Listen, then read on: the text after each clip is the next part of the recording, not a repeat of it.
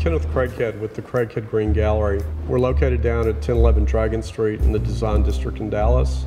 Our attitude or approach on art has always been that art is not something that you sell, but art is something that you show.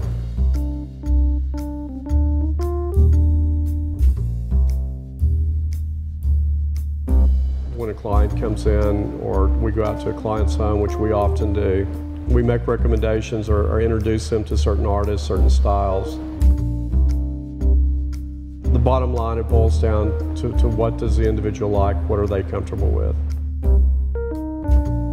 I think that's one of the things that makes our gallery a little different than some of the other galleries, that strong one-on-one connection that we have with our client. In the last 3 years that we've been on Dragon Street, there has been just an explosion of activity down here. In 3 years, probably 7 new galleries have joined. We've all combined our efforts and gotten together. The openings are all on Saturday nights now. The street basically is full of people walking from gallery to gallery. I think the next 3 to 5 years is going to be a dream come true for many of us.